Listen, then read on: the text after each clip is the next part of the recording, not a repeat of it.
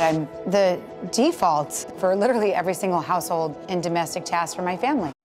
California's first partner visited us this week to discuss her new documentary about gender roles and how she makes things work in her high-profile house. Jen Siebel Newsom, welcome back to The Issue Is, and great to see you. Thank you. It's great to see you, too. Fair Play is the new documentary that's out. It's based on this book by Eve Rodsky. She's profiled in the documentary as well. What's sort of the main message you want everybody to take away from this about invisible work and roles in the home?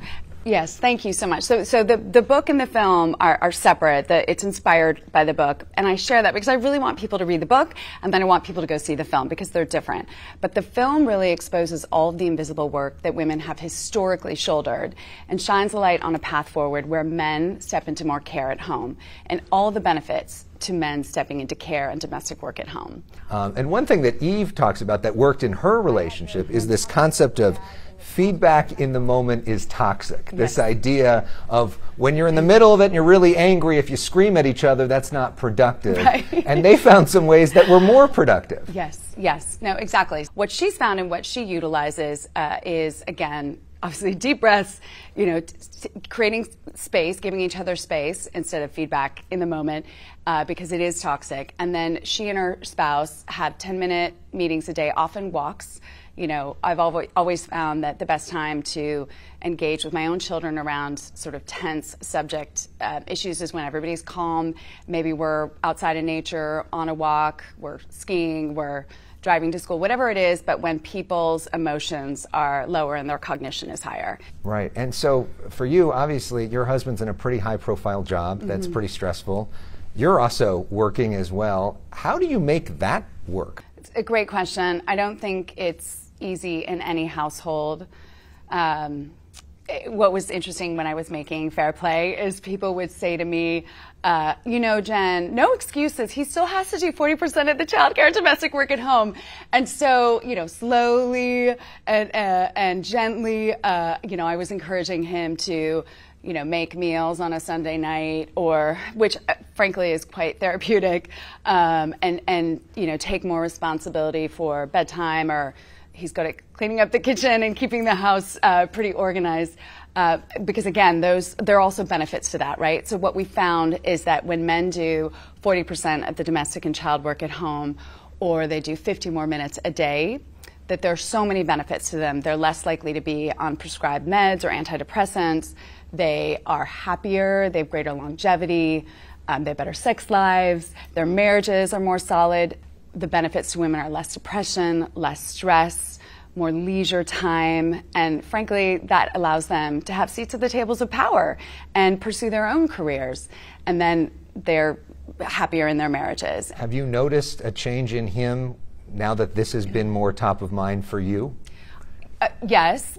I've also noticed my husband he's such an intellectual, and he really gleans a lot from all of my documentaries. I don't know if you talk to him about masculinities or anything related to gender equity, he kind of pulls in what I talk about and expose and show in the films, and he uses it in his own sort of thought leadership and also on the policy side. And so he definitely understands. And again, he was raised by a single mom and therefore understands. And I do have to remind him sometimes that I am not a single mom and I'm not Wonder Woman and I am not his mother, and that, that there's more that he can do. And again, there's so much pressure because he really feels like he's responsible for, and in some ways like a father to 40 million Californians that he has to take care of. But the kids are really good about letting him know when he's too busy or too focused on work, and they kind of reel him back in. And another thing that was really interesting that you talked about is talking to same-sex couples. Yes. And learning about their gender roles, because they're clearly in a different position, and what straight couples can learn from them. Yes. There's so much to learn from same-sex couples who have learned to communicate and who also are like, well, look, someone's got to do the care work in a same-sex male couple. Someone's got to do that, so I'm just going to do it. And this is and not be afraid or ashamed, because it's part of being human. I think that this movie should be seen by men even more than it should be seen by women. I think there's a lot of lessons for men.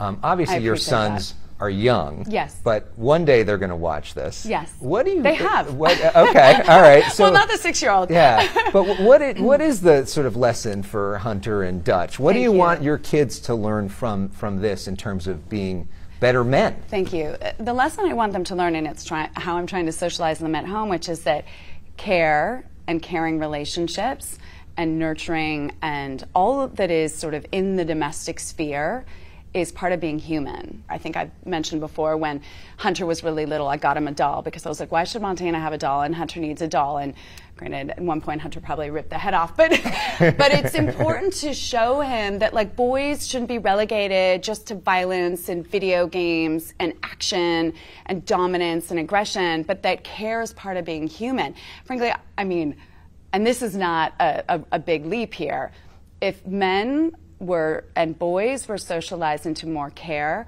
we would have less violence in our society. Fact. And I know people say, oh, that's just boys being boys. Yeah, physical, everything, but girls are physical too. We're all on a spectrum, right? It's just how society kind of pushes us and pressures us into these limiting gender roles. Yeah, and the timing of this is quite something. This film coming out, which is not necessarily what you anticipated, right on the heels of Roe v. Wade being overturned. We saw you at that press conference recently sort of taking the lead for the state in opening that up, and as emotional as we've seen you at a press conference. Yes. I mean, the whole thing is crazy, and people don't understand, and I appreciate that so many progressives are leaning into the redefining what pro-life is really about, and that's what we're doing in California. Pro-life is about prenatal care and universal preschool and universal after school and universal health care and taking care of foster kids and feeding universal meals and et cetera, et cetera, et cetera, child care. Like, that's pro-life. It's not conception. But again, the folks on the far right, they're missing is just this, they're living in this silo, this evangelical conservative silo that ultimately it's just pulling us back as a country to a time and a place where we don't deserve to be, and we're not going to be, because honestly, young women and fathers of daughters are awake now, and they're woke, and they're not going to let us go back. And so I have so much hope because of that, and obviously California has a huge responsibility to lead. And to that point, I'll ask you the same question I asked the governor at Planned Parenthood. What is your message to the young woman in another state who is really scared right now? Yeah, come to California.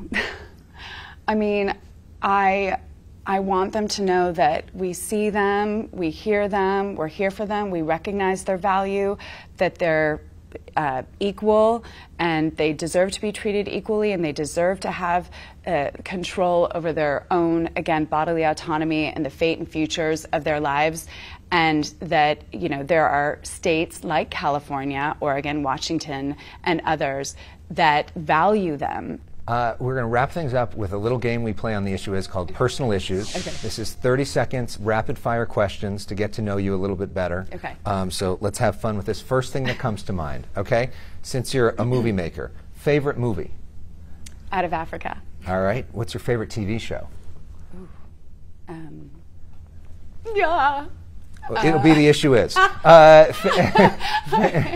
my God, I'm like old school there. Yeah. I don't even, you can go old school with all-time favorite TV show. Brady Bunch. Okay, there we go. Favorite musical artist? All time. I love Sia. Oh, Sia's great. Who is your favorite documentary filmmaker? I love Amy Ziering and Kirby Dick. Ah, very nice. What's your favorite way to relax? Walking in nature.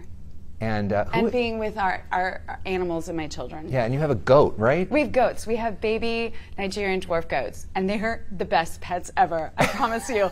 Oh my God! The other night I had them all in my lap, and it was just like, it was so healing and so therapeutic. They're just so sweet. They're like little babies, and they actually sound like babies when they cry. So Arnold Schwarzenegger has a mini donkey, and you've got baby goats. Yes, okay. Yeah. And who is your role model? Wow, all women. There isn't one. There's so many women. I glean little bits from everyone. Well, there's a lot that we all can learn from all the women in Fair Play. Yes. Congratulations on that. Thank you. Jennifer Siebel Newsom, congratulations Thank on a you. movie that's really important for people to see. Thank you so much. Fair Play opens in select theaters and is available streaming on demand everywhere on July 8th.